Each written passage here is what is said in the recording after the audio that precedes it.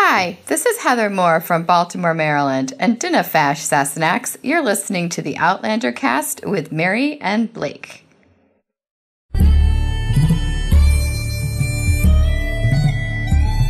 All the way from Cranston, Rhode Island, welcome to Outlander Cast. It's a podcast dedicated to the show Outlander on Stars.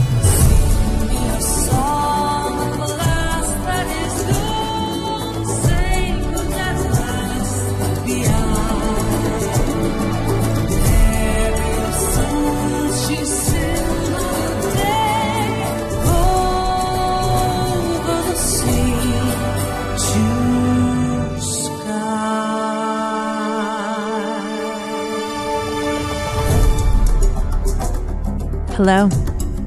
Hello, everybody. Are you feeling those drums? I'm feeling those drums. I still feel those drums. I'm like doing it. I'm motioning. I'm like, is this with my hands? Am I using a mallet of some sort? I don't know. I'm going to mix it up every time. But hello, I am your host, Mary Larson. My name's Blake, and I've never received underwear in the mail.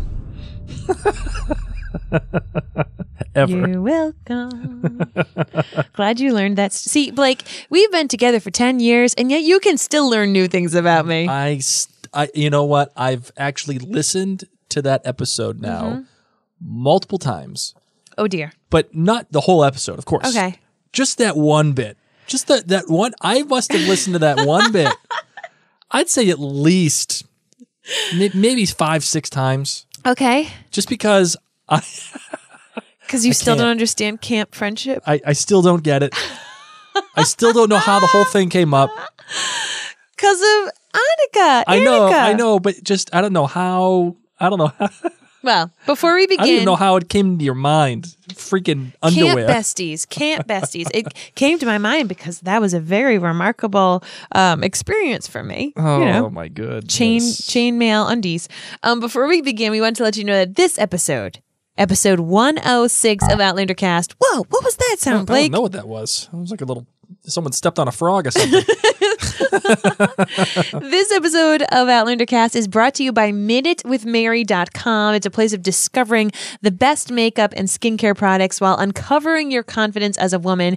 Now, guys, MinuteWithMary.com. That's me. The way that I want you to find out about it is I want you just to search the hashtag Minute with Mary in Facebook. So just make that all one word, Minute with Mary, add a little hashtag in front, search it, find my group. I have a VIP group. I share all sorts of fun things that you're going to want to know about, especially this time of year, especially this week, even starting the day you're listening to this episode. You're going to want to be in on that. So don't miss out. I am here to help you discover the best makeup and skincare. So let me help you, minutewithmary.com. And once again, if you are a Sassenach level or above patron, you get a 10% off discount. Choo-choo. All right. Are you ready to release the hounds? Yes, I am. Let's do it.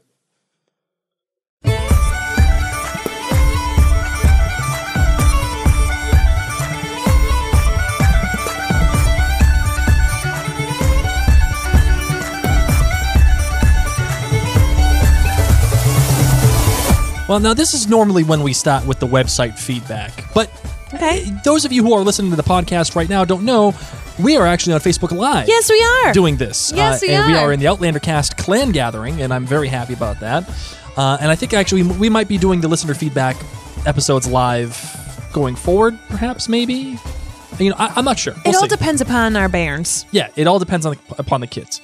But regardless, like I said, this is normally when we start with the website, but there is a comment here that I do want to start with. Tell me about it. It's from my boy Shane Bowman. He is amazing, a true supporter of the show, and I love having him watch live right now. So Shane, thank you very much for watching. Please go check Shane out actually at the Heisenberg Chronicles. If you love Breaking Bad, Shane has probably the most comprehensive resource for Breaking Bad on this planet. So the Heisenberg Chronicles. Anyway, Shane says, Happy Thanksgiving, Blake and Mary. Hi, Shane. Thank you very much. Happy Thanksgiving to you. There was too much in this episode that was predictable. The minute she said typhoid fever in the last episode, I said, go find the source in the gallery. That is the typhoid. Galley, not gallery. Well, it's not like they went somewhere fancy to go look at artwork. Galley. I'm on Burgundy. Oh, you were reading what Shane wrote? Yes. That is the typical typhoid Sorry, Mary Shane. story. in a nutshell. The minute we met Elias, I knew he would die of the disease. The same with the goat lady, that she would be critical to the story. This is all straight out of the procedural TV toolkit, which is why the show suffers when it branches out of the serial stuff and goes into the, in quotes, problem of the week stories. That said, gorgeous cinematography, wonderful bear score, #BearFlare, and the kid who played Elias was perfect. Shane, brother, you and I are on the same page. Now, I did enjoy the episode, but yes, like I said last episode, this episode was familiar. It was a little tired, and you are 100% right when you say it is the TV procedural toolkit. Like, this could have come straight out of like Law and Order or one of those kind of things. It makes complete sense. So yes, Shane, you are 100% right. All right, now it is time to go for the website. Are you ready for this? Yes. All right. So Bro PS has come back and has, again, like last week, wants to call us out on a couple of things. Okay, I'm ready. He says, or she says, many ships carried live animals to give them men fresh milk and meat. Most likely would have been the wife of a sailor. Yep. Rabbits play a part all throughout season 3, and we will see more. Yes. And I hope so, because I do like that motif. Jamie wasn't merely a stable boy, Blake. He was the nephew of the laird. He was only in the stables to be incognito. He was a laird in his own right at Lallybroch. Yes. You know what? I'll keep reading and then we'll go from there. Okay. The actors called themselves Fursely, not Margus, which I'm kind of take committed now. I'm kind of committed to this take that I'm going to go with Margus. Even though they call themselves Farsely or Fursely, I don't know. I'm take committed. If you notice, Jamie, you know why I like Margus better? Why? Because there's such debate about Marceli's name. Yes, that's right. There's such debate. And people have been saying her name differently in their own head or with the audiobooks for years. And it's like, it's like when you talk to somebody and they put the wrong syllable, they put emphasis on the wrong syllable. Like, they do something weird like that. And you're like, yeah, that's not how I say it at all, which is what I do all the time. So as a podcast listener, I'm apologizing because I do that frequently.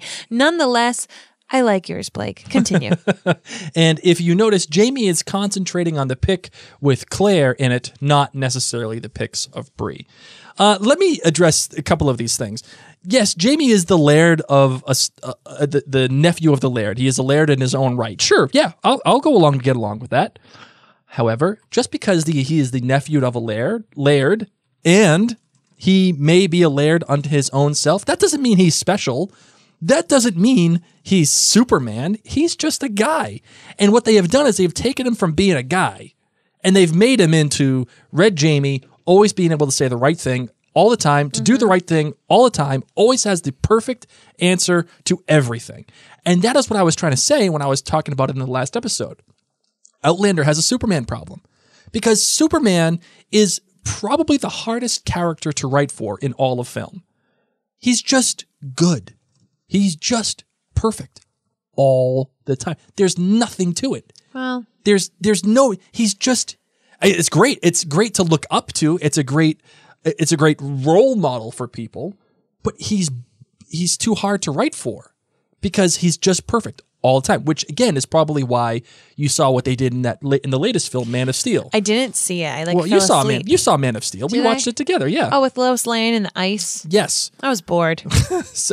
So Superman is white bread. That's what he's vanilla. He's boring. I love him. He's a hunk, but he's boring. And that is what Jamie is in Outlander. Let me flesh out that point. Just don't diss.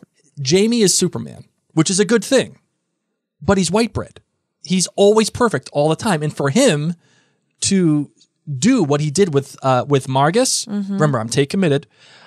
For him to do with what he did with Margus is the absolute right thing for him to do because it finally gives him something, a chink in his armor. It un-Supermans him is what you're saying? It de-Supermans there you go. Jamie, and that's the whole point. It makes him more like Hercules.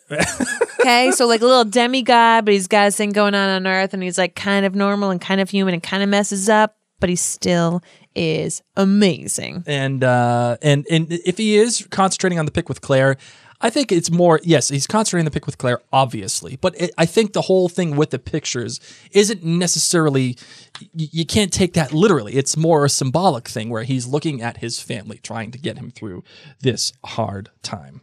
All right. Next, we have Last 12C. This is on the website as well. Blake, I'm asking you. Yes. Good. Okay. Last 12C said, OMG, I was so excited listening to your podcast because you were the first that I've heard that actually got the storyline on the Artemis. The only theory that I have been able to come up with to explain why so many people didn't appreciate it was that in a way, Jamie was simply a plot device in this episode that served the purpose of developing, what do we call it? Margus. We're take committed. Okay. I'm maintaining it. Okay. Developing Marcus. He sat in the brig out of his mind with anxiety and depression, cray, totally powerless to do anything about Claire, trapped on a British man of war with 300 plague-ridden men. He served as a central figurehead around which everyone else moved, providing this truly significant plot of the story. That's not what most people expect from Jamie. And as Blake said, Jamie is supposed to be Superman. Here, it was Margus who came to save the day. Since there was literally nothing that Jamie could have done, and Fergus explained the various insurmountable problems, I thought this was a very clever idea to explain that was happening on the Artemis while Claire was stuck on the Porpoise. Really enjoyed the Porpoise storyline as well. It was rather amazing when a show can, in a single episode, create a character and a relationship that is so amazingly poignant of that of Elias Pound. The look on that kid's face when Claire told him how incredibly impressive he was simply made my heart swell. And Katrina broke that heart when she delivered the final stitch. Oh my God, right through the nose. I was in a fetal position at that point. It hurt so good. Blake, dude. Annika, undercover agent extraordinaire, is not a good choice to include in your bad list. She is revered. She wasn't a coincidence. She was exactly where she was supposed to be as a gunner's wife who was well-versed in the rhythms of the ship and the sea. She was a valuable resource to Claire and a true heroine. Your case against her sounded like, in keeping with the recurrent reference, a rabbit hole. All right. You know what? Like that. Let's calm down. I'm not saying the fact that she's on the ship is a coincidence. No. What I'm saying is it's a coincidence that she is so eager to help Claire to be like, I'm getting you off this boat. And we're going to do this. She loves and I can't even her speak man. your language, but I'm still going to do it. Nope. I'm going to make a raft. And I'm going to give you literally every single thing you need to get off this boat. And Blake, here you go. Did you ever go to overnight camp? No. You know what? I can tell. You can I tell. can tell. Why? Because I don't have pretty underwear? I can tell because you can't appreciate the friendships that you can get in a week or 2 weeks or 3 weeks. You know nothing, Jon Snow. Yeah, I don't know. That's what I'm going to say. Angela Hickey here on Facebook says, Jamie is not perfect, Blake. And Correct. Mary, reach over and give him a smack. LOL. Listen, I'm not saying he's perfect, but he's pretty much written as close to perfect as possible. Claire even says herself, you are the king of men. The only time I've ever seen him do something wrong is this season so far. That's it. That's the only time. Even in the book, the first book, Outlander, that I'm reading, I'm about halfway through, he's done literally nothing wrong. So I'm just saying, he's the closest thing to Superman that we're going to get in Outlander. And I think it's by design. Ali Brewer on the website says, wow, this episode has me all Twitter-pated. I don't know what Twitter-pated. I'll Google it. You keep reading. Thank you. I'm very split about it in some ways, but overall, I loved it. I'm flinging out a infatuated or obsessed in a state of nervous excitement. Okay. There we go. I'm flinging out a 4.8 kilt rating, pretty high for me, and I will try to explain myself. This episode was beautiful, both visually and emotionally. It had all the feels, as Mary said. All the feels. All the copays, all the feels, everything, all the minutes. And I found it swift and energetic pace, such a change from the doldrums last week. I could barely catch my breath. From the brig of the Artemis to the bowels of the Porpoise. Ew. It was non-stop. I'm honestly having a hard time whittling down all the high points of this episode, but since there were so many, I guess I'll just have to go with my GBG. Otherwise, this comment will be too long. The good. Oh, so much good. Elias Pound, such a darling young man. I prayed from the beginning for him to live. I loved him, as did Claire, and it broke my heart at the end when she said for one to finish up sewing with the canvas. Lordy, I was in tears. Oh, mother. Yes. Yes. Oh, mother. Oh, mother. Oh, I can't. My bad. See, this was what I'm super split about. Super what? Super split.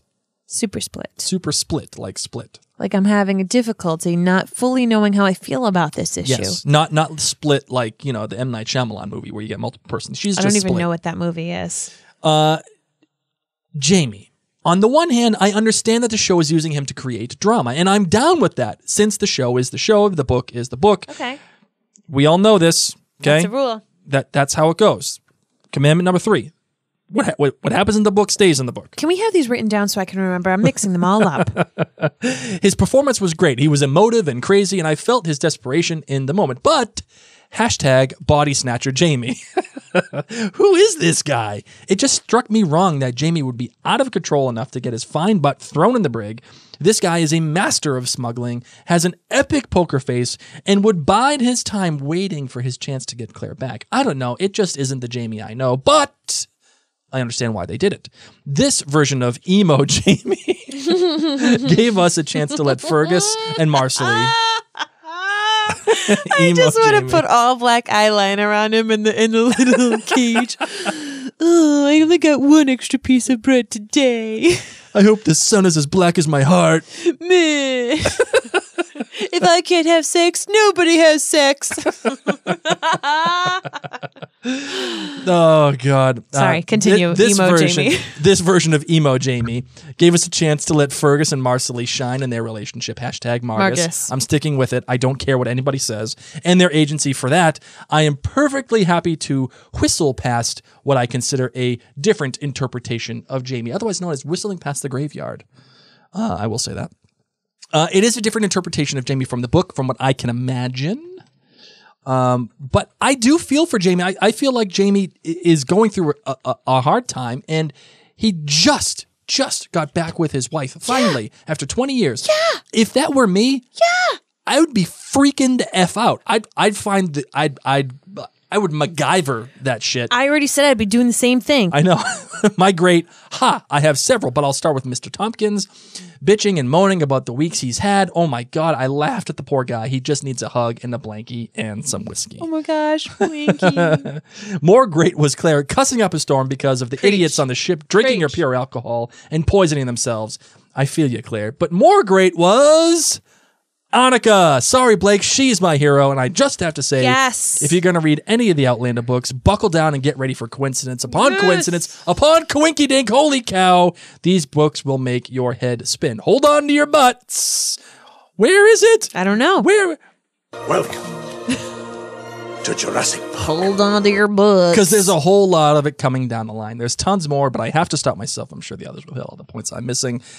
Yeah, the coincidences just drive me insane. They drive me insane. I don't think I can keep going with them. The coincidences. Okay. Beth Warstad said, "Okay, I'm so surprised that I have not read about this in any other comments. For me, Claire's last scene with Elias took me right back to season 2's Je sais plus. Remember when Claire has her meltdown flashback of World War II, and she tells Jamie that she put aside her memories of that ambush. She compartmentalized. That was a long word to read. Compartmentalized. Whoa, how many letters are in that word? Because there was nothing she could have done but watching Ross and Kincaid train, and all she could hear was Max Lucas calling out for his mother in the dead of night. With Elias, she was able to be there to comfort him as though his mother was with him and calling him home. I was crying anyway, but I really tuned up when I realized that she was able to do for Elias what she couldn't do for the corporal. In some small way, I think that eases the burden of that memory for her. Oh my God, Beth, you just blew my mind. Yes. You just blew my mind, Beth. Dang. On another note, Beth loves when Jamie calls Fergus mon fils, my son, after he gives them his blessing. Aww. Did I say that kind of right? I think, sure, why not? I took Italian. Buongiorno. I don't know. Cindy Reeves wrote in and said, thank you. I've been listening for 2 weeks now. This is my first GBG and you read it. Yeah, I love your podcast and I love Outlander. You know what, Cindy? Thank you. Thank you very much. On Facebook, Kim Downing says, oh my God, I was cracking up over Mary saying that she were Claire. She would have ripped the page about Jamie out of the captain's log and eaten it. That's right, Kim. I still stick to it. It's fiber. It will come out. It's just paper. People eat paper all the time. Okay, and Kim says, but I guess he would have just rewritten it. Thanks for making rush hour traffic enjoyable. People told my kids my son ate a $20 bill. Remember when we ate a $20 bill? That came out. Angela Hickey said, you guys, this is the best freaking podcast episode in a long time. I love them all, but this one was priceless. I laughed so much, was listening in bed with earbuds. It was suppressing giggles so much that I had to get up and go downstairs, afraid I would wake the hubby up. Great job. Rachel Mitchell Ferguson says, I was totally invited to do a pretty panty exchange when I was in high school. Rachel, when were you in high school? Were we part of the same chain? Did I send you panties? She said, so funny to hear you talk about yours, Mary, and only I dropped the ball and didn't send anyone any pretty ones. See, this is the problem. I sent 5 people undies and I didn't get any. You're such a nerd. I didn't get any. Of course, you'd be like, you know what? I'm going to be nice and I'm going to send 10. I'm totally going to do this. I specifically remember, I was like, I'm going to go and find pretty flowers. You are such a Gryffindor. You're a wizard, Harry. You're totally a Gryffindor. What does being brave have to do with a panty exchange? No, you're just doing the right thing, always. You're just such a Gryffindor. I feel like a panty exchange was actually invented by a Hufflepuff, Blake. It sounds like a stupid, unbrave idea. Well, that's just stupid. No, actually, I love Hufflepuffs so much, and it would be in the spirit of friendship, which is perfect for Hufflepuffs. Continuing on, Meredith Bastillo said, awesome episode as always. Y'all gave me so many laughs last night that as I was editing pictures, Blake Larson, I'm so impressed that you knew about Midnight Sun. Closet Twilight fan, maybe? Oh, Meredith. No, you have no idea. You have no idea about Blake and Twilight, and he's going to tell you a quick little 5 seconds about Twilight. Say it out loud. No, I was given the pleasure, well, more like ultimatum. No, the ultimatum was to read Harry Potter. That's true. As we started dating, I was like, hi, I like you, except the 7th book is coming out and the 5th movie is coming out, and if you don't read them, we can't date. Yes, that's true. That's how I am, guys. That's how I am. And then after that, I started to read another series. That was called Twilight. And I read the books. I read the books cover to cover. And we went to go see the movies and everything. Mary plays Twilight on days it's a bad day, and she just wants to go twihard on me. So I know all about them just because of my darling wife. Kind of like how Outlander worked out. See?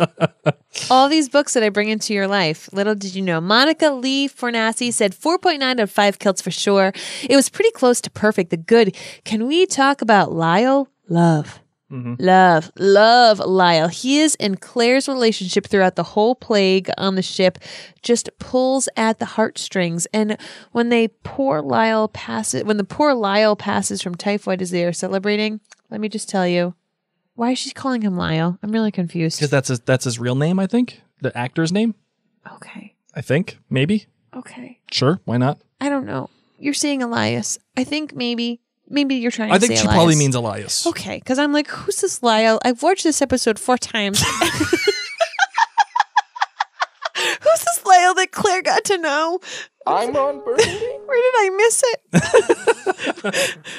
Was he that random guy that didn't like her in the beginning, but that started to like her at the end? You know, the guy with the brownish, reddish hair? Yes. You know, that guy, I was like, was his name Lyle? Okay, anyway. Let me just tell you, the feels were real, and so were the tears, by the way. And Claire getting off that ship, love it. I knew it was coming, but this leads to my only bad. You had to end the episode there? Really? I'm just saying, that was a little mean. But since they are bringing my beloved Outlander to life, I suppose I can forgive them for this cliffhanger ending. My great was how Margus got Jamie out of lockup. Leave it to the woman to think of a clever way to get it done instead of stealing the keys and taking over the ship. It's funny how she doesn't know how much she and Claire are alike yet. And you know what, Monica? I totally agree. I just loved this. I love seeing these two women. And I know we've only seen a little bit of Marcelly, but man, is that girl strong. Man, is she a strong woman. And to have her and Claire and to have them at odds and now to have this dynamic of a 15-year-old woman, ready to become a woman in many ways. But, well, she's 18 in the show. Apparently. Okay, sorry. Yes, 18. That makes me feel a lot better about the fact because, Fergus is like 86 and she just came out of the womb. All the time correcting night cream. All of it. I will say though, I will say this. This is yet another episode we are ending on. I won't say this one was emotionally manipulative, but it's just another cliffhanger. And that's why I'm saying that these episodes are becoming repetitive almost and as Shane said earlier in this episode, predictable. It's just kind of like, okay, we're gonna leave off on this cliffhanger and it's just like, wait till next week, guys. It's leaving a bad taste in my mouth, and I don't want them. I want them to take chances. Do you know what I mean? Jelly bean. Like when we watched The Leftovers, and I know it's a totally different show, but International Assassin. For those of you who have watched The Leftovers, and if you haven't watched The Leftovers, we actually have a podcast about it. Go to livingwriters.com and check us out. Sorry, shameless plug. But seriously, do go watch The Leftovers on HBO. It's in my top 5 of all time. International Assassin. Now that is a chance. That is a gamble. That is breaking television ground. Now I'm not saying I want Outlander to break television ground every single episode. It can't. It's impossible. You can't maintain that. I just don't want them to become repetitive, and they're falling into this trap almost for this half of season 3. The first 5 episodes, even of Lost Things, they were very good. I mean, even the first 6 episodes. Just hold your tongue. They were very. Just wait. Just have patience, my love. Okay. All right. Just have patience. Take a deep breath, like I teach the kids. 1, 2, 3. I'm taking care of me. Take your breath. Angela says, Blake, do you know that Lauren and Caesar are doing a Twitter Q&A and the questions get tagged Ask Fursely? Just saying. Listen, everybody else can call him Fursely. I'm happy with it. I'm take committed. I have to go with Margus. I made the take. I got to stick to it. I have to back it up now. Alyssa Gomez gave it 4.5 out of 5 kills. A compelling episode from start to finish. I was on the edge of my seat. The good. Seeing Claire use her wits to get out of a situation and seeing Fergus stand up to Jamie was brilliant. The bad. While Claire had full rights to lock up the one-eyed man, I still think it will come back to bite her in the butt later. And the best, the interactions between Jamie and Fergus was amazing. I loved how Fergus turned the argument around that he cares too much. A solid episode. And Donna Podio gave it 5 kills. Great episode. I see so many comments saying that they thought Jamie was out of character, but I thought the opposite. I felt like he was about to lose it. He was on the brink of going out of his mind with worry, thinking horrible things. Very believable for a man who had just recently reunited with his wife after 20 years of being apart. And you know what, Donna? That's how I feel. That's how I feel. If someone took Blake on a boat, I would do all that kind of stuff. I don't think Jamie tried hard enough. Right. I would have been biting at that wood and like trying to get out of the cell. I would have been doing something. I would have been scratching my way out. Something. You kind of remind me. Do you remember The Matrix Reloaded? When Neo's in the building and he has the key and he has to unlock the door to get to the architect. Oh my gosh, all those movies just blend into one, and it's like a psychedelic trip, and I don't even do psychedelic things. Well, there's this one part with oh my God, what the heck is her name? It's gonna Trinity. Trinity, thank you. When Trinity is in the building and she's like, she has to blow up the building or something to get him out. And the person that she's with, she says, Trinity, you had to do this all in 1 second. And Trinity says, I'll blow up that whole goddamn building in 1 second. And like that. Yes. She loves him that much that she's ripping to go. Yeah. And like yes. that, that scene, I get chills thinking about it right now. Like I'm legitimately, my hair is standing up on my arm. Like it was wonderful writing and it was great acting, but that's the way that I feel. I feel like that's how you would be, number one. But and that's how Jamie would be. That's how Jamie is. Trinity is probably a Taurus. Oh, she's totally. That's how bulls protect their herd. That's what we do. We protect. That's right. Oh, I got something here I do want to read. Sherry Gilbert says, Mary, all that giggling listening to you earlier, I forgot something at the grocery store, so I had to go back in my PJs. Oh my God. At 8:30 at night on Thanksgiving Eve. Good luck. I'm sorry. Rosemary Knight wrote in and said, I had to watch the episode a few times to get my final kilt rating. I would give the episode a 4.7 kilt. I loved most of the episode. In fact, many of the things that I had a problem with in 309 were corrected in this episode. We had wonderful relationship dynamics and an amazing plot line aboard the Porpoise, filled with plenty of drama and intrigue that actually did move the story along. And unlike with 309, the characters informed the plot, not the other way around. I had several goods. Finally, we got to see more of Fergus and Marsley, aka Margus, and we're certainly rewarded. I loved these two, both together and apart, and their chemistry was on fire. I actually like show Fergus and Marsley a lot, and then a lot more than their book counterparts. We also finally saw Jamie focusing on Bree. We can now imagine that Jamie probably spent most of his alone time aboard the Artemis looking at Bree's pictures, and I loved every minute aboard the Porpoise. Crisis Claire is at her best when it makes sense. This is why book readers had a problem with Claire spending most of the episode 307 trying to save a man who tried to rape and kill her. We knew that Claire would have plenty of opportunities this season to use her skills at Lollybrock and on the Artemis, and especially on the Porpoise. So Rosemary's Bad was the element of the locked up Jamie story aboard the Artemis that could have easily been fixed with different dialogue. She gets that Captain Rains would detain an irrational Jamie for the good of the ship. However, she had a hard time believing that he would entertain the notion of throwing Jamie and Fergus overboard or allow the crew to violate Marsley. Jared Fraser owns the ship. And Captain Rains is a respected captain that Jared trusts. Rosemary can't believe that he would intentionally allow harm to come to his employer's family. How would he explain that to Jared? This problem could have easily been fixed by not having Rains present during that conversation.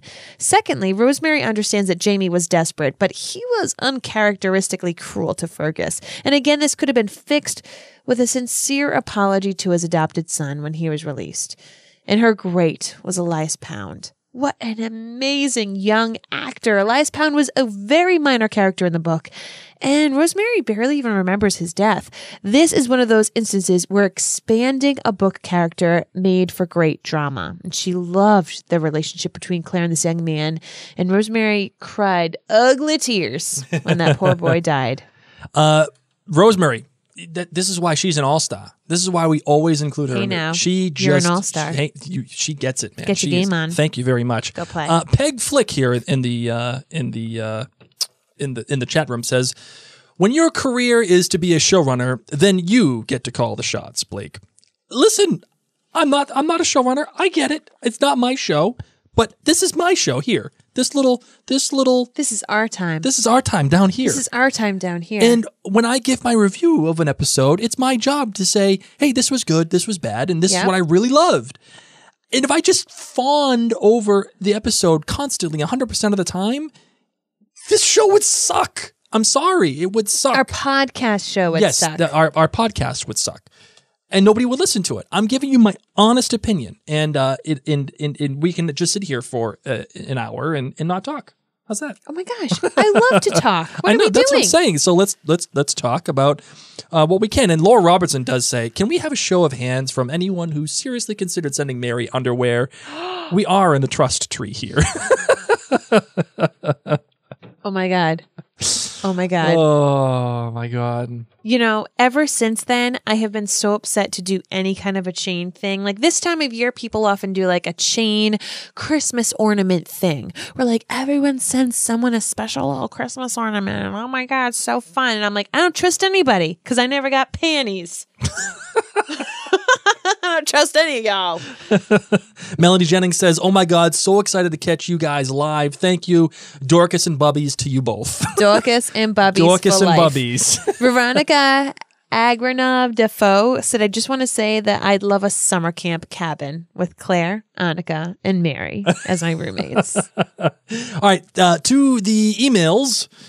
This one is from Hannah. She says, it's so exciting to finally engage in the podcast. Thank you. She is from Dortmund, Germany, and she does not know anybody watching this series, so she's always thrilled to see that there is a new podcast online. Minute with Mary ships to Germany. P.S.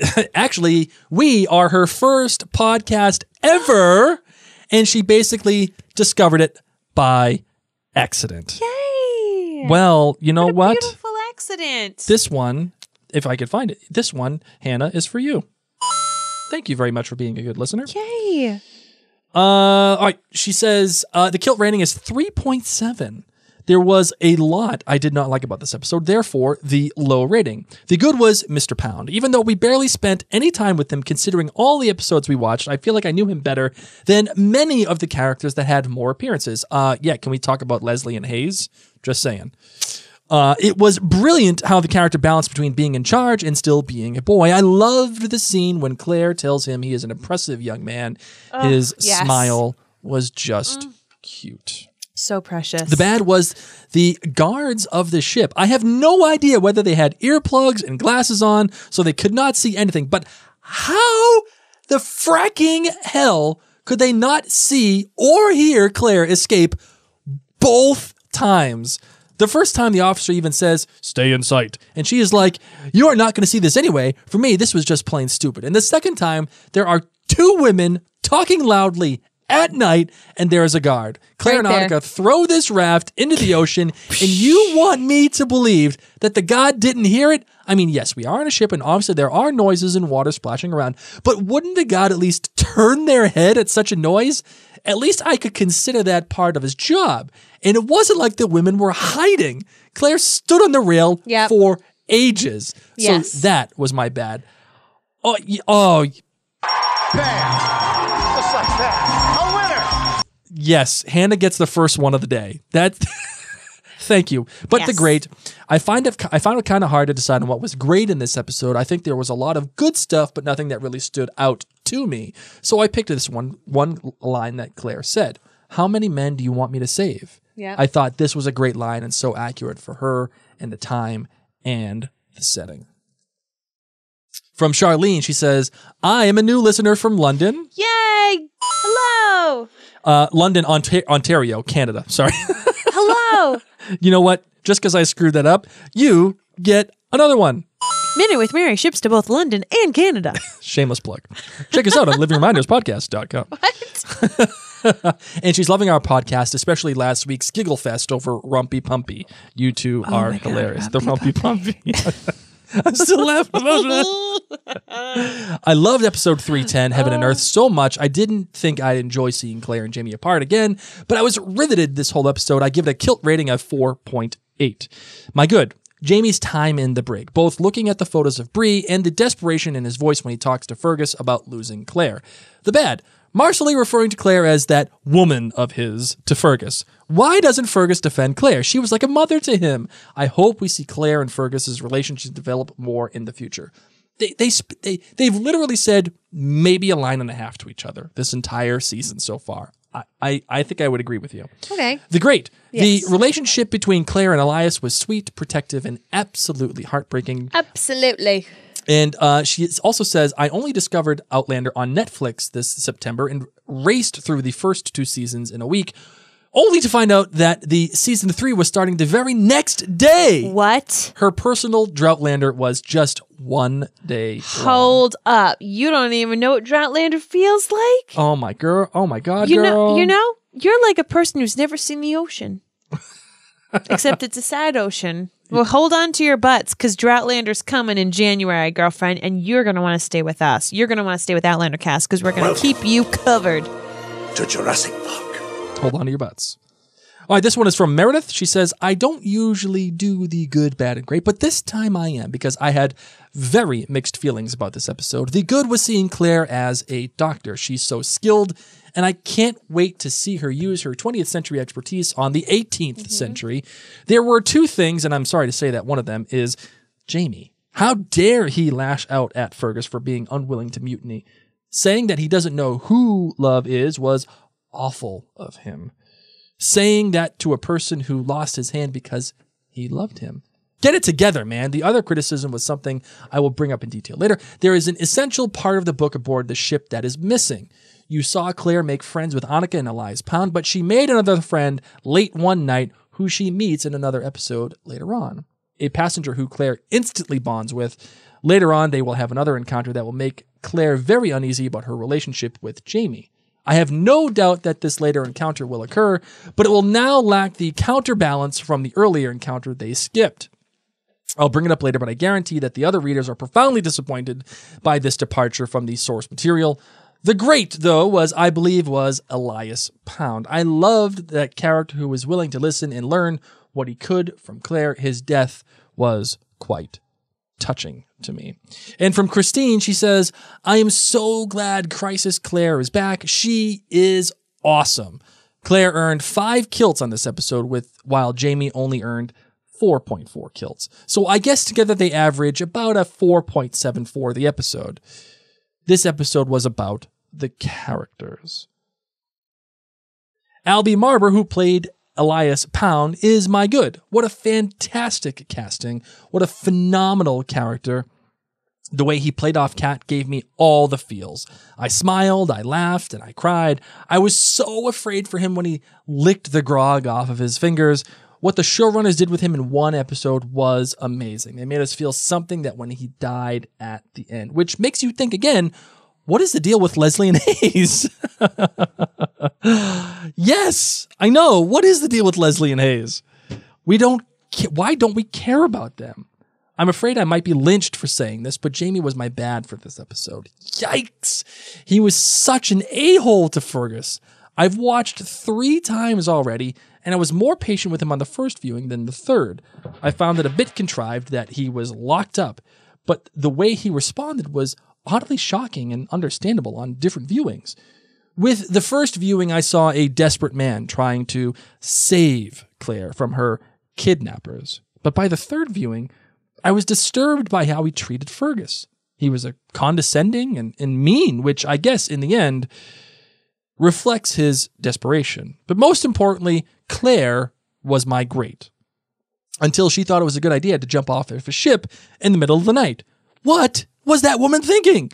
Crisis Claire is one of my favorite characters on Outlander, and she showed up in spades in 310.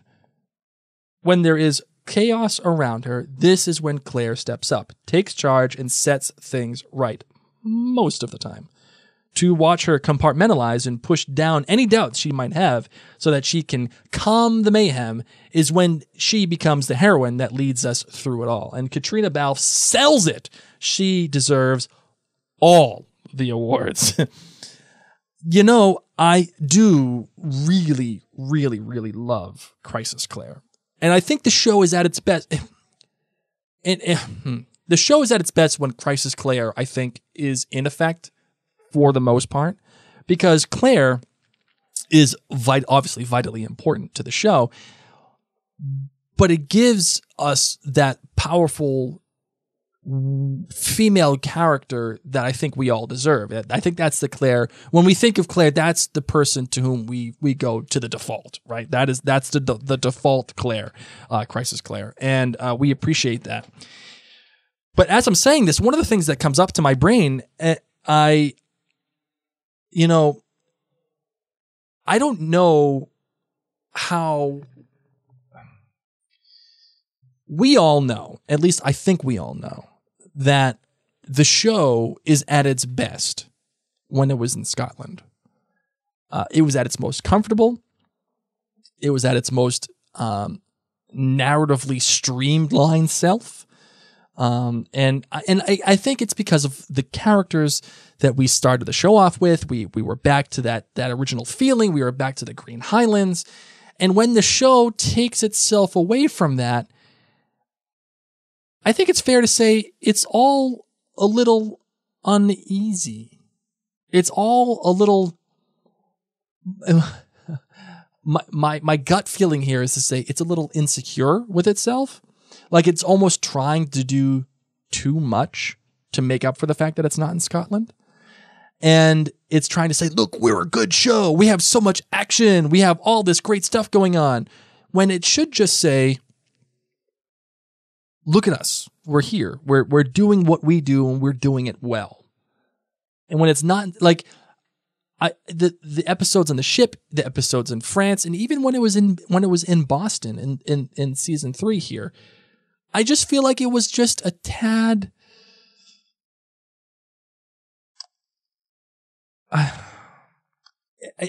feel like it was just a tad, like I said, insecure with itself, and I don't know. I don't know. I wish it were a little bit different. I wish it just had more confidence in what it was trying to do, and I think that would be fine. Angela Hickey here says on Facebook, I like that this episode did Crisis Claire, but did not do heartless bitchy Claire at the same time, which it often pairs with Crisis Claire, but the balance was much better in this episode. And Yolanda Hawkins says they're trying too hard to make Leslie and Hayes into Rupert and Angus 2.0. I don't think so. You see, I don't know. I'm not sure if they're trying to be Rupert and Angus. I think they want something like Rupert and Angus. But I'm not... And even if they were trying to be Rupert and Angus 2.0, which I would be fine with, because you need comedic relief in a show. You need to be able to laugh. We talked about The Leftovers earlier. And by the way, you haven't heard Mary. If you're listening to the podcast, you haven't heard her in a while because she actually had to go upstairs and console my son, who I think is crying up a storm right now. So that's why I'm talking so much. They just haven't given enough time to Leslie and Hayes for them to be Rupert and Angus 2.0. And they're just not as charming. They're not given the same lines. And I wonder, is that a product of the fact that we don't have Ira Stephen Bear? Because we know Ira Stephen Bear was brought in to write for specifically Rupert and Angus, and also eventually what would become Black Jack Randall. But he was brought in to create that relationship, and he did it perfectly. It was amazing, and he is not on the staff this season for whatever reasons that he has. So I don't know. Maybe that's the reason why. I'm not sure. Karen Rutledge says maybe it feels contrived, Blake, meaning the season 3 stuff outside of Scotland. And yes, it totally does feel contrived at times. It really does. It feels like we're being pushed into something because that is what the plot demands. The plot, and again, last episode we talked about plot reactions as opposed to character actions. A plot reaction is Claire saying, okay, everything is taken care of on this ship here. Everybody's on the way. The plot demands that Claire needs to get back to Jamie. But the plot also demands that she save everybody on the porpoise. So her plot reaction is save everybody, get off the ship. A real character would have said, F the people on the ship. I need to get back to my husband to save him. I don't care if these people are healed. I'm leaving. Because then that is a real choice. She actually has to make a moral choice for herself. Either she saves people or she gets her husband. Both make sense. Both are viable options. We have a roadblock. Each of the options takes away something from the other. If she goes to get her husband, the people die. If she stays on the ship, her husband potentially gets arrested. It just makes sense. I don't know. Well, let's take a quick break just to talk about today's sponsor, which is Minute with Mary. And I wish Mary were here to do this with me right now, but I wanted to let you know that this episode is indeed brought to you by Minute with Mary. Mary, my wife, my gorgeous wife, she runs this business. And it's all about finding confidence as a woman and discovering makeup and skincare products. And the best products that I think that the that the world has to offer. We'll put it that way. And she can help you personally. Every transaction is done by her. And if you have any questions, just talk with her and search #MinuteWithMary on Facebook, and you can find her there. Or just go to her Minute with Mary VIP group. You can search that on Facebook as well, and you can join it there, and you get special deals and special sales and all that other stuff. And also, too, if you want a 10% discount on Minute with Mary products, actually go to patreon.com and become a $10 level or up patron of Outlander Cast, and let Mary know that you are one of them, but when you make an order, and she will give you a 10% discount on any Minute with Mary product for any transaction. So just throwing that out there. She is amazing. I mean, the people here in the Facebook are in the Facebook chatters saying many great things about Mary. Mary has great advice. She's just amazing. So that she is awesome. She's my wife. She's the best. All right, let's get to the voicemails real quick. Hi, this is Jennifer Greb from Tulsa, Oklahoma. I said I was going to call in for the first time to Mary just yesterday, and when I saw that nobody had called in yet, I thought this was fate. So here I am, long-time listener, first-time caller. I don't have a GPG or account rating because everything's always great with the show and it's always 5, just like Mary says. So I'll just say that my favorite part, or what I found most amazing in the episode, was the CGI for sure. I was so convinced they were on the ocean. You would never have known they were sitting in a parking lot. So great to call in for the first time, and I look forward to listening to you guys. Have a great day. Bye. Thank you very much for calling in. That is your sound because you're a new listener. Yeah, the CGI is actually quite good. Much better than the smoke in A. Malcolm. I'll say that. Yeah, or creme de menthe. I would think it was creme de menthe, yeah. All right, let's do the next one. Hey, Mary and Blake. This is Brenna from Boulder, Colorado. I am a relatively new listener. I found you guys after A. Malcolm, and you are just fantastic. I've been obsessively listening to your earlier podcasts from way back in season 1 on my lunch workouts, and so yeah, you guys are just great. I'm calling about Heaven and Earth. I thought I would really not like Claire and Jamie being apart as much as they were, but I actually enjoyed this episode. I think I give it 4 kills. As far as a good, a bad, and a great, the good, I think, was I don't know how they're doing these special effects, but all of the shots of the boat and the ocean and night on the water are just really beyond amazing, and it makes me really feel like I'm there, that I'm really part of the story. So I've really been enjoying that. The bad, I guess, I know that Diana uses rape as a plot device a lot in the books, and I just am getting really tired of every time you hear men speak, if they're always talking about raping somebody or something, or I'm glad they didn't have Angry Cook attempt to, do that business on Claire. It was a little funny that she turned it around, but again, I think it's maybe part of the source material, but if we could find a way to move the plot forward in a different way, that would be fantastic. And the great, Kat is just so amazing. Her relationship with Baby Boy Pound, or whatever his name was, there, and the music, and her relationship with him, just the building of relationships that Outlander does is so fantastic, which I know you guys have already commented upon, but I wasn't expecting to get teary when Baby Boy Pound died at the end, but I did, and it was Katrina touching his hair, and the look that she gives him, and the tone of her voice is just, like I said, that was my great. So you're amazing. This is the first time I've called in. I'm really excited that I can be part of this community, and I just can't thank you guys enough for setting this up. So have a really great night. Take care. Bye. We are getting new listeners galore, so this one is for you as well. Thank you very much. And I'm glad that you're part of our community. Thank you for being a part of it. The whole rape thing, I said in the last episode, I'm going to say it again. Yes, it is tired, dude. Oh my God. Oh my, I'm just, That is me banging my head against my mic as hard as I can because I just can't with the rape anymore. And luckily, the guy didn't try to rape.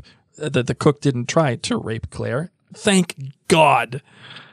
Oh, thank God. And it was good to get that turned around on him a little bit. But, you're right. Guys in this show are just, and I don't want to hear the excuse, well, that's just how it was in the 18th century. Like, maybe it was. Maybe. Okay? But this is a television show. History is not an excuse for writing a television show. Just because it happened doesn't mean it has to happen in the world that you're creating. And to that end, just because it happens in the book doesn't mean that it has to happen in your show. You can do whatever you want to do. And my darling bride is now back. Yay! She is now back. She can join us once again. Guess who's back? Back again. Sorry, no, I can't sing. Commandment number 4. Mary's back. Tell a friend. I was just talking about the tired trope of rape, and one of our callers just said, thank God that the cook didn't try to rape Claire, but she is indeed sick of all the men in this show either talking about raping someone or something all the time. I'm just saying it's a tired trope, and I'm done with it. I'm done with it that is the thing that moves the plot forward. That's the thing that swoops in. Like, I have a difficult time with reading it, with seeing it, and then I remind myself that 1 in 4 women is sexually assaulted. And I'm like, yes. And it was so much worse back then. So part of me feels like this would have happened. Maybe, but again, I was just saying, just because it may have happened, reality is not an excuse for storytelling. You can choose to not use rape as a plot device. Yeah. You know what I mean? Like you and I both know how much I love *Halt and Catch Fire*. Correct. It is a top 5 easily. There's this one scene in season 1 where one of the couples, they're driving and there's nothing for them to do in the show. So all of a sudden, the plot demanded that there needs to be action for them. So the writers just made them get carjacked for no reason other than just because. And that is what moves the plot forward. And that is how that's so lazy. That is so lazy. And I'm saying this of one of my favorite television shows of all time, *Halt and Catch Fire* on AMC. Go watch it. It's amazing. But it's just lazy writing. And that's how I feel with rape in this show is. It's an easy go-to for the writers to be like, okay, we need to change the plot. Rape. I don't know. I'm not a big fan. I'm not a big fan of how they utilize it and how they utilize it so often. Do you know what I mean? I do. Okay. Let's get to the next one. Hey, Mary and Blake, it's Suzanne from Northern Maine. I'll try to keep this succinct so I don't get cut off. Anyway, Mary, I really appreciated your comments about Crazy Jamie in this episode, because that was going to be my bad. And after listening to you in the podcast and then watching it again, I just felt differently about it. I gave this 5 kilts. Love this episode. I don't really have, actually, since you took away my bad, I don't really have any bads. My greats is all I have. And I'm a doctor, and Dr. Claire in this episode was just fabulous, taking over the plague ship and saving everybody. But my biggest great was Elias. And I think that it really showed the difference between last week's episode and this week's episode, because I could care less whether Hayes jumped into the ocean and drowned last week. In fact, I was pushing him to jump and get over, let's get this over with. And this week, in one episode, they totally wrapped us around this one character, and every time I watch it, I'm in tears. And so, when she says, time to come home, and what's the other thing before she puts the needle through his nose? Your mother would be so proud, and I just bawl every time. Anyway, thank you so much, you guys. Nobody up here in Northern Maine is watching Outlander, and so I'm desperate for people to talk to and listen to. I moved up here from Hawaii, actually, after 20 years on Kauai, and everybody there watched it, so. And I love the tropical theme. after missing my my island. So this has been a lot of fun to see the tropics again. Anyway, happy Thanksgiving to you and yours, and I hope your family has a great Thanksgiving, and looking forward to the last few episodes. Thank you. Okay. Take care. Have a good week, and talk to you next week. Bye. What I want to know is why the hell would you move from Hawaii to Maine, northern Maine, like Canada? Why? I don't know. Hey, maybe she's got things going on. I'm just saying, man, Hawaii. Whew. I've never been, but I'd love to go. We would love to visit. Oh my goodness gracious! Let's do the next one. Hi, Mary and Blake. This is Lisa from San Diego. I am in the middle of listening to your podcast on Heaven and Earth. I'm sitting in a Target parking lot, and I had to stop and call because, Mary, you're so funny. I was laughing so hard. You and I are alike because we were always the good girls who sent off the in the mail chains. You know, you were talking about at camp, you'd send in the underwear thing. Yes. Anyway, I was always the one that did that, and I sent out to whoever I should have and never received a single thing back. And Right? I did it for not underwear, unfortunately, but what else? We did books. When I was older, we did dish towels, bookmarks, postcards, and I would always do it. And I was just laughing because it didn't dawn on me till many times later that, oh wait, I'm the only one doing this and no one's doing it. So I finally broke myself of that habit. So anyway, I just want to tell you, you and I are together on that. I think you guys are hilarious. I don't have anything constructive to add. I love the episode. And anyways, I'll talk to you guys later. Bye-bye. Thank you, Lisa. That makes me very, very happy. And it's good to know that there are other people out there just as kind-hearted and warm and as welcoming in Gryffindors like my beautiful bride sitting across the way from me. Because I am a Slytherin. I am a Slytherin through and through. You would have found a way to trick everyone to give you all the panties. Especially if they were panties. Why wouldn't I? That's hysterical and gross at the same time. Next voicemail. Last one. Hey guys, it's Rosemary Knight. Happy Thanksgiving. I went back and forth on this episode a few times before I could come to a final tilt rating, but my final rating is a 4.8. I really enjoyed the episode. In fact, many of the things that I had a problem with 309 were corrected in this episode. We had a wonderful relationship dynamics and a couple of amazing plot lines filled with emotion, character development, intrigue that actually did move the story along. And unlike with 309, this episode followed Commandment 1. The characters moved the plot along, not the other way around. Hold on. Thank you, Rosemary. I appreciate that. Very nice of you. I like how she can keep the commandment straight, and I'm like, which one is this? I need to write it this down. Was the original. This was the original take from Mary and Blake. Characters move the plot, not the plot move the. It's the original take. Which commandment is the show and the book is the book? That's commandment number 3. I get them mixed up. Commandment number 4 is wee Ian. Has to be young Ian. What about young Ian has to be wee Ian. What about you not being able to sing? That's commandment number 5. What's commandment number 2? Commandment number 2 is this season that shall not be named. Okay. Okay. I'll figure this out. And actually, technically, commandment number 1 has to be that the show has to be balanced. It has to be balanced for it to be good. But I'm going to say the original commandment. Okay. The original take from Mary and Blake is that the plot never informs the characters. The characters always inform the plot. All right. Always. All right. As for my GBG, there were a few goods for me. We finally got to see Fergus and Marcelly, and we were certainly rewarded. I loved these two, both together and apart. I loved seeing the impact Jamie had on them and how they saved him from himself by following the example that he'd always set for them. And their chemistry was on fire. We also finally saw Jamie focus on Bree.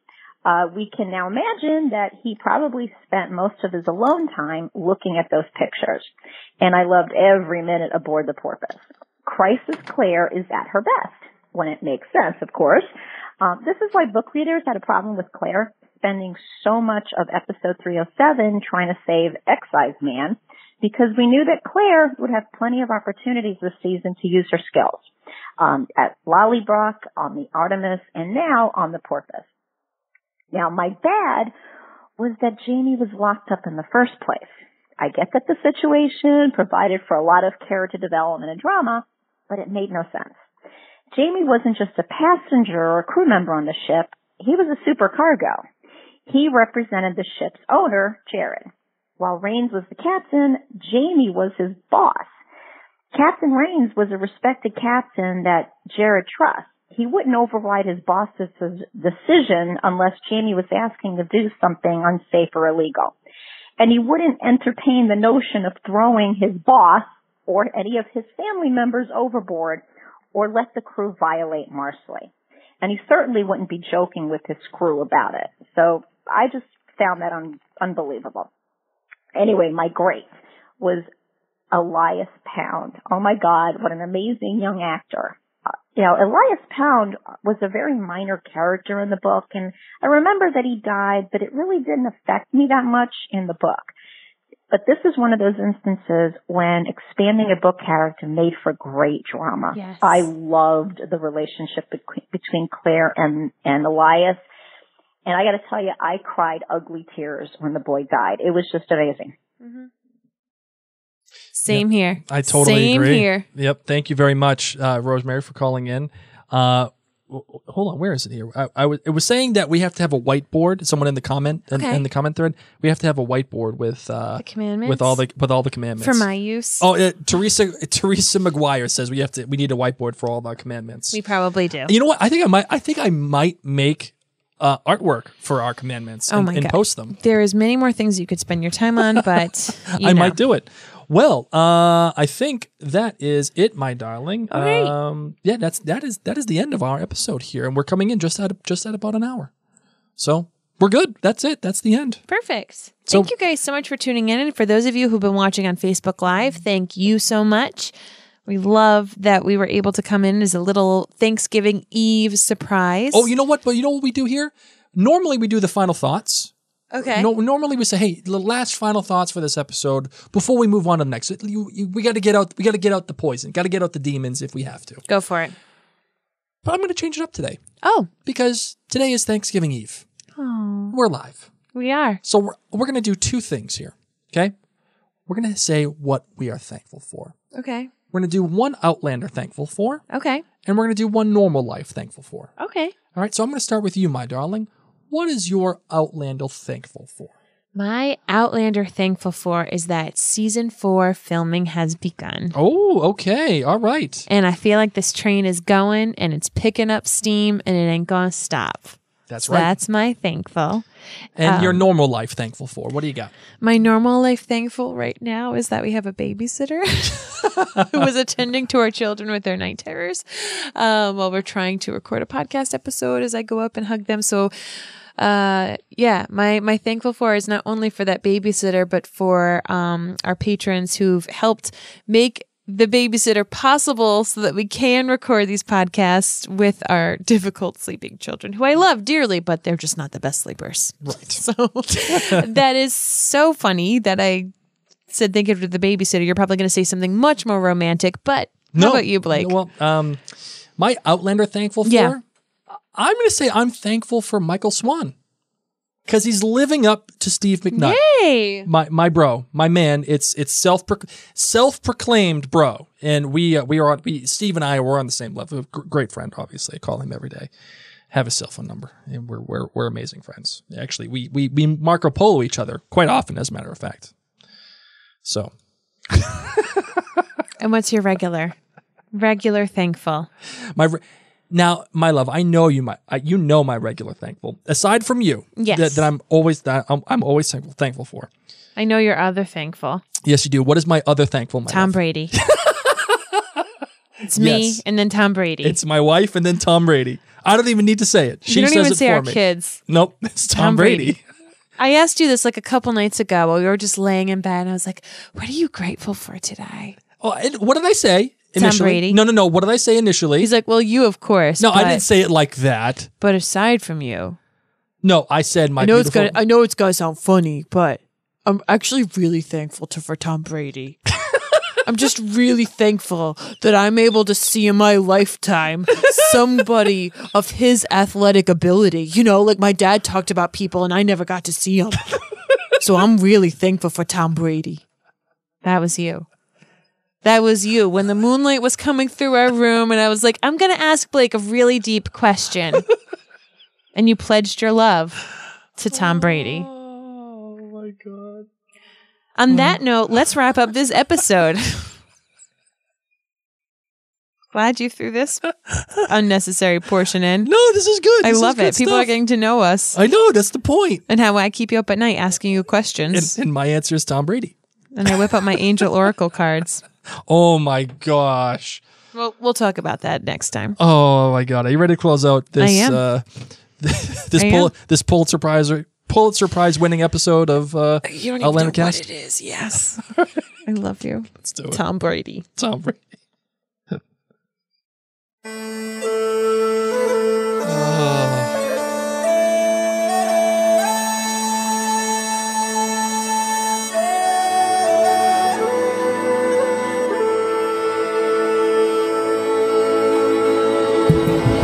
Happy Thanksgiving, everybody who celebrates. And if you don't, we are thankful for you. We're thankful for you for listening. We're thankful for you for telling your friends about Outlander Cast. We're thankful for you for being a member of the Outlander Cast clan gathering on Facebook.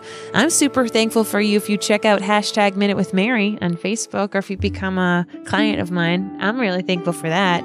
We know what Blake's thankful for. I wonder if Tom Brady listens. Do you think he watches Outlander? Not at all. Of course he watches Outlander. No, he doesn't. Giselle makes him watch Outlander. Nope. I bet you she makes him watch all the this crazy is her, stuff. This is Giselle's guilty pleasure when he's at practice. You know it. You know Tom Brady is that kind of husband. I'm done with Tom Brady. He's that kind of husband that would do anything for his wife. I'm just saying. Anyway, what else do you have to say aside from Tom Brady? No, that's it. That's thank you. You know what I realized? Not only are we podcasting on this Thanksgiving, we actually podcasted on last Christmas. Christmas Day, we podcasted. We also podcasted the day I gave birth. No, was it the day? Yes, I gave birth at 1 a.m. Oh, no, we watched the episode. We watched Never the episode mind. and we podcasted. Did we podcast while I was in labor? Probably. No. Well, yes, we definitely did that. But We're dedicated. We actually podcasted. I think it was 3 days after you gave birth to Felicity. Like, I think it was that first or second day back home we podcasted about Outlander, which was actually really cool. And but all kidding aside, I am very thankful for my beautiful bride. I'm very thankful for my kids. But most importantly, but aside from my wife, I'm very thankful to you, the listeners. I'm getting sad. Why are you getting sad? Well, I was just going to read a recent iTunes review, and Read a couple it. people have been mean. Well, read it. Let's read it. Let's get it out in the it out in the air. Amy J. Bogart said, "Please stop calling her leg hair. It isn't funny." And she gave us 1 star. Wow, And she okay. said, "Please, you know how to pronounce her name. It's not leg hair." And she gave us 1 star. Can someone who likes us go in and give us the stars that you like us? Did we get any also bad have ones? another one from Steve One Young. He says, "So disappointing. If you're into exceptionally pretentious, extremely phony sounding, and phenomenally self-obsessed podcast hosts, then this is certainly the podcast for you." So This is like mean tweets. I am not thankful for these people rating reviews. I should not have looked at this moment. Do we have any good ones? Yes. Okay, give me a good one. Pool Maiden gives right. us a 5 star, saying Mary and Blake bring a lot of humor and great insight into each episode. This podcast is not a one-way street, though, as they encourage and include listener feedback, and also love how between seasons they are going to keep the party going, interviewing the cast and the crew. If you're a fan of the show, you need to give this a listen. Denise Marie 916 even gave us 5 stars and even said, like, please keep podcasting. By the way, every time I hear a child in the background, I totally feel your pain. And she stayed up.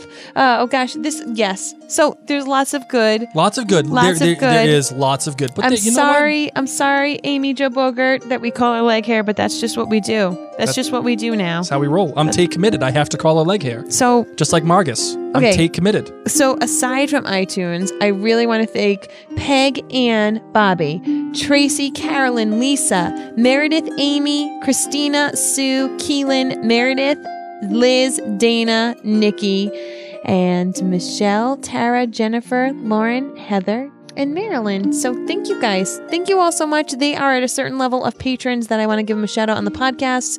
Don't forget, if you're a Sassenach level or above, if you want to order from minutewithmary.com, just shoot me a message on Facebook and say, hey, I'm going to do this order because I'm going to save you 10%.